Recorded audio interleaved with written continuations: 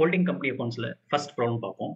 இதில் வந்து they are asking you to calculate the capital profit and revenue profits. That is pre-acquisition profit எவ்வளோ and post-acquisition profit, that is revenue profit என்னன்னு கேட்குறாங்க. So question வந்து they are asked X Limited purchased 60% of shares of Y Limited on 1/1/2002 when the balance sheet on their profit and loss account and GR, that is general reserve, were rupees 1,50,000 and 1,60,000 respectively. On 31st/12/2002, the balance sheet of Y Limited showed profit and loss account balance of 4 lakh and general reserve 3 lakh. So இந்த கேஸில் வந்து first you should know இங்கே வந்து யார் holding company, யார் வந்து subsidiary company. So question தெளிவாக சொல்லியிருக்காங்க. ரெண்டு கம்பெனி இருக்குது. எக்ஸ் லிமிடெட் ஒரு கம்பெனி கொடுத்துருக்காங்க, ஒய் லிமிடெட் ஒரு கம்பெனி கொடுத்துருக்காங்க. ரைட்டா? இந்த கேஸில் எக்ஸ் லிமிடெட் வந்து 60% ஆஃப் ஷேர்ஸ் வந்து அக்வயர் பண்ணியிருக்கோம் ஒய் லிமிடெட் கம்பெனியில்.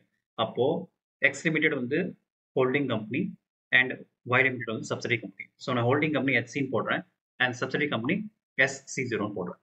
ரைட்டா? இப்போ இங்கே நெக்ஸ்ட் திங் வந்து என்ன சொல்கிறாங்கன்னா பேலன்சஸ் கொடுத்துருக்காங்க. ஓகே, ஸோ இங்கே accounting year, that is financial year வந்து ஃப்ரம் 1/1/2002லேருந்து 31st டிசம்பர் வரைக்கும் தான் வந்து தி financial year. So this is your end of the year. எங்கள் கம்பெனி வந்து பார்த்தீங்கன்னா ஆரம்பத்திலே வந்து அவங்க வாங்கிட்டாங்க. ஸோ ஆரம்பத்திலே வந்து தட் இஸ் 1/1 ஜனவரி மாதமே they have acquired the shares of Y Limited. So the date of acquisition is in the beginning of the year itself. So beginning of the year itself, இப்போ சப்சிடி கம்பெனியில் வந்து beginning of the இயரில் எவ்வளோ profit and loss account வந்து கொடுத்துருக்காங்க and general reserve எவ்வளோ கொடுத்துருக்காங்க அதையும் பார்ப்போம். ஸோ பிகினிங் ஆஃப் தி இயரில் general reserve of subsidiary company, that is Y Limited, general reserve வந்து they have given is 1,60,000 and profit and loss account, that is they have given the beginning of the year itself, they have given 1,50,000. Right? அதே போல் at the end of the year, December end of the year வந்து எவ்வளோ கொடுத்துருக்காங்க, that is balance sheet வந்து that is subsidiary company Y லிமிடெடோட balance sheet வந்து P&L account ப்ராஃபிட்னு பார்த்தீங்கன்னா they have given is 4 lakh and the general reserve that they have given is 3 lakh. So இதுதான் question. இங்கே வந்து we have to classify the pre-acquisition and post-acquisition profit. அது ரொம்ப நம்ம பார்க்கணும்.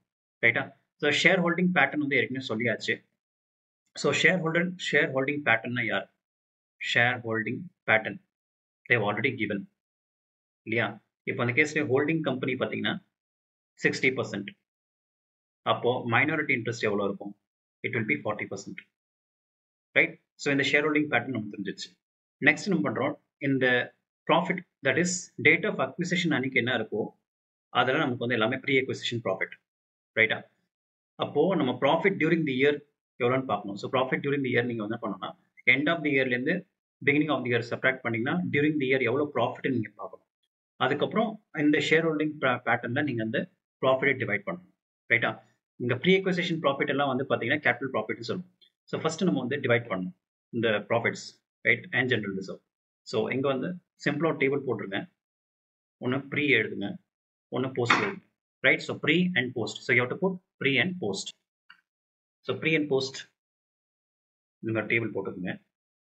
So இதில் வந்து ரிசர்வ்ஸ் எவ்வளோன்னு பாருங்கள், தென் ப்ராஃபிட் அண்ட் லாஸ் அக்கௌண்ட், தென் இதுக்கு வந்து டோட்டல் நீங்கள் பார்க்கணும். ஸோ இந்த டோட்டல்லேருந்து நம்ம என்ன பண்ணுறோம்னா ஹோல்டிங் கம்பெனி வந்து 60% அண்ட் மைனாரிட்டி இன்ட்ரெஸ்ட் வந்து இந்த கேஸில் 40%. ஸோ இந்த ப்ரொபோர்ஷனில் நம்ம வந்து டிவைட் பண்ணணும். ரைட்டா? ஸோ இந்த கேஸில் pre acquisition ப்ராஃபிட்னா date of acquisition தான் உங்களோட pre acquisition profit. So pre acquisition reserves எவ்வளோன்னு பாருங்கள். So reserve general reserve they have given is 1,60,000. Then date of acquisition அன்றைக்கி வந்து ப்ராஃபிட் அண்ட் லாஸ் அக்கௌண்ட் எவ்வளோ கொடுத்துருக்காங்க, they have given 1,50,000. Similar way the போஸ்ட்னா end of the year. So end of the year நம்ம வந்து end of the year நம்ம செப்பரேட்டாக calculate பண்ணக்கூடாது. we have to see what is the general reserve during the year. So during the year எப்படி நீங்கள் calculate பண்ணிங்கன்னா க்ளோசிங்லேருந்து இந்த beginning of the year வந்து மைனஸ் பண்ணிங்கன்னா உங்களுக்கு வந்து during the year general reserve எவ்வளோன்னு தெரிஞ்சு போயிடும். ஸோ அதுலேருந்து நம்ம வந்து you have to break up the proportion. ரைட்டா? So post general reserve, so post அக்விசிஷனில் end of the year general reserve வந்து கொடுத்தது வந்து 3 lakh minus beginning of the year reserve வந்து they are given 1,60,000. So subtract பண்ணீங்கன்னா you'll be getting 1,40,000. Similar way, profit and loss accountல end of the year 4 lakh and beginning of the year 1,50,000. So இதை நீங்க subtract பண்ணீங்கன்னா 4 lakh end of the year profit and loss account minus beginning of the year profit and loss account, right? So difference பண்ணீங்கன்னா you'll be getting a profit and loss profit of 2,50,000. So இங்கே வந்து company beginning of the year it செல்ஃபே வந்து பார்த்தீங்கன்னா acquire பண்ணியிருக்காங்க. So acquisition வந்து beginning of the இயரும் இருக்கலாம், இல்லை middle of the இயரும் இருக்கலாம், இல்லை எண்ட் ஆஃப் தி இயர் கூட இருக்கலாம்.